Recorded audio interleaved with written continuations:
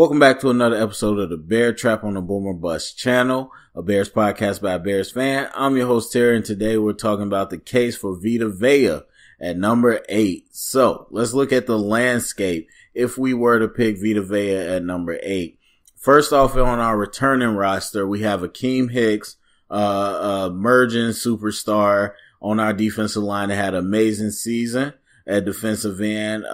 Then we got Jonathan Bullard, one of our younger picks who's still on the team. And then we got Roy Robertson Harris, another young player who's just kind of scratching the surface of his ability. And then at nose tackle, we have Eddie Goldman returning, who had a healthy year and actually started playing really well.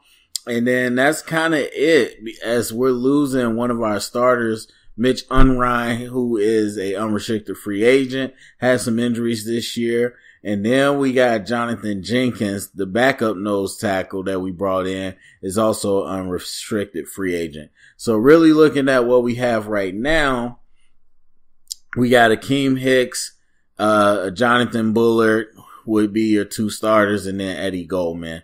And then Roy Robertson Harris, who's more of a pass rusher on the third down. So bringing in Vita Vea, what does that do for you? That allows you to plug him in as a starter at potentially the defensive end position. Now, most people look at him, he's 6'5", he's 340 plus. Wait a minute, he's a nose tackle. How is he a defensive end? That's what makes Vita Vea one of the top players in this draft, is that he is extremely mobile and quick for his size at 340 pounds. Now, I don't know if you know too many people that are that big, but a lot of them aren't that mobile. So this is what people are really excited about, the natural elite strength, but also the athleticism. So if we wanted a bruising, run stopping team, we could definitely put him at the defensive end. Now you're talking about maybe can Eddie Goldman do that? I think he's a natural nose. I think Vita Vea is a natural nose, but has some plus side talent as which you could do that. So that allows Jonathan Bullard and Roy Robertson Harris to be the more pass rushing specialists to be on the field in those situations. And again, Mitch Unrein is somebody that people really want to bring back. They like his veteran leadership and his ability to play consistently. And the thing for me, I think Jonathan Bullard, when healthy, shows some flashes. Again, I think this isn't the right system for him. He has an amazing get off though. And Roy Robertson Harris showed with his length that he's able to pass rush. I think maybe you give Bullard and Robertson Harris some more leeway this year to show that they can play. Now, getting Vita Vea allows you to do that, as you can let Mitch Unrein walk, and you can again, add another starter and allow these two to be more situational pass rushers, instead of having one of them step into a starting role and try to do everything. And then, of course, Vita Vea, you can move him around like a chess piece within that interior, depending on what you want to do. So as far as the landscape, that does provide some depth to you, that provides another big body on that line that's really going to allow those linebackers to flow, and would definitely step in as an instant starter. So let's talk about the cases for Vita Vea and against. So number one, when you're talking about the case for picking Vita Vea at number 8, is you would have to say that he's one of the top talents in the draft. And when we get to the draft, a lot of people talk about best player available and talk about needs. And there's a balance you got to strike. Some people feel one way or the other. But I think at this point, most people tell you that the Bears need to add talent no matter what position. We got to add blue chip players. And so while people will say Bradley Chubb's the top pass rusher, there's some people that think Vita Vea is just one of the top 3 players in the whole draft because of his natural athleticism and his natural blend of athleticism and strength with his production on the field. And so even though you might say, okay, we got needs here, putting talent on the roster is something that a lot of people are looking for.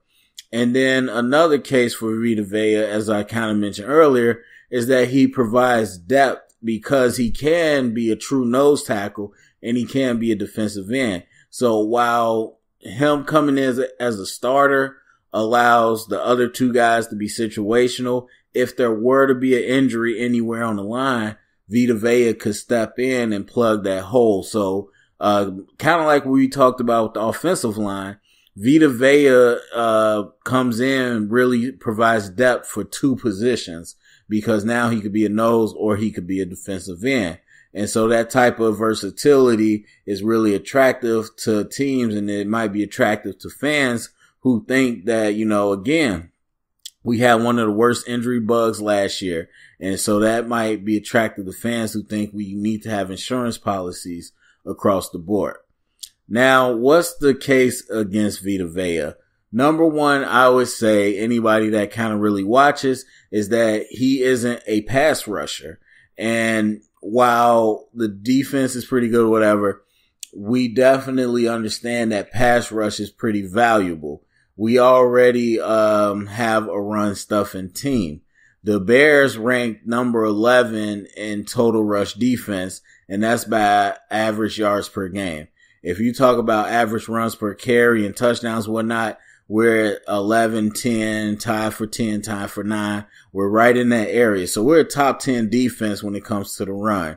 And so you bring in a guy like Vita Vea that doesn't have outstanding pass rushing ability. And my personal evaluation, the only time he provided pressure is in a lot of stunts and loops and blitzes and games. And that's not something the Bears do. We definitely blitz and whatnot, but I don't think we play a lot of games with our D-line every play. And so you're asking a guy to get pressure on his own, and that's not something that he does well. So we're talking about potentially bringing in a number 8 pick that doesn't give us a pass rush, and that's going to leave it to a guy like Jonathan Bullard and a guy like Roy Robertson Harris.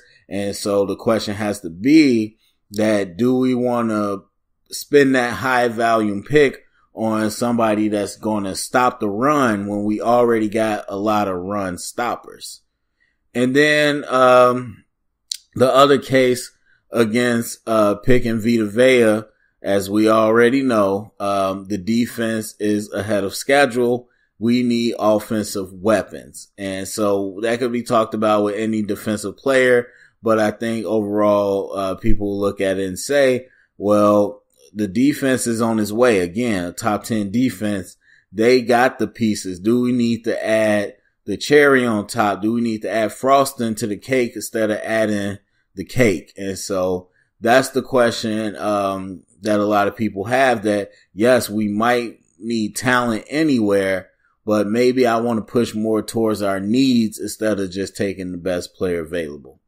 All right, so those are my thoughts. I would love to hear what you guys think. Of course, go to the comment section. Tell me what you think about picking Vita Vea, who is considered one of the top players in this draft. Would you want to take him at number 8? Do you think we're already good enough in the front 7 to let that go? Or do you think bringing in Vita Vea will be something that will only help the team and help the coverage and everything else because he's devastating on the line? Go to the comment section. Tell me your thoughts. Like, thumbs up, subscribe, share it around, and remember, stay up and bear down.